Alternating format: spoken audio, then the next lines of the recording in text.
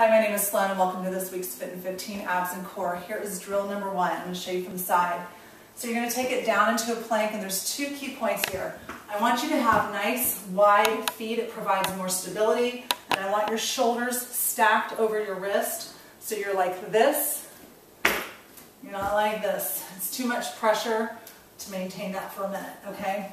So you're here. You're going to really press through the palms, work your back muscles, and as you press, it's going to be opposite. So you take your hand to your shin, and then you lower yourself back to the plank, hold and squeeze, switch sides, and come back to the plank.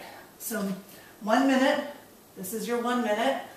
A modification, if you are not comfortable lifting anything off the ground, just downward dog, really press, hit your plank, downward dog, hit your plank. That would be the modification.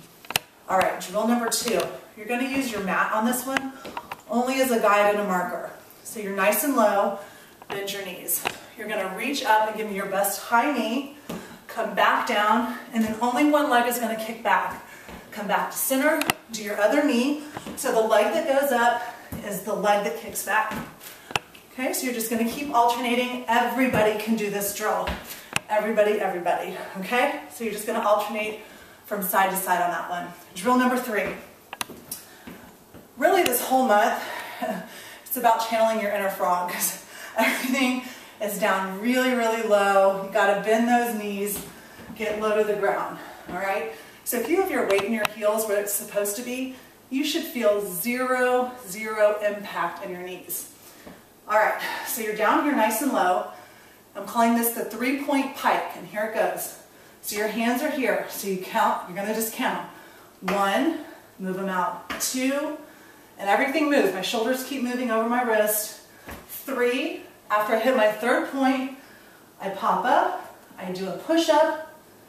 Right here, I'm gonna bend my knees and count back. 3, 2, and then I should be back in my starting position. So one more time. 1, 2, 3, hit your pike. Drop your forehead to the floor as much as you can, even if it's just a little bitty one. And then start bending your knees. 3, 2, back to your original position. All right, so we've got 5 total sets of those 3 drills.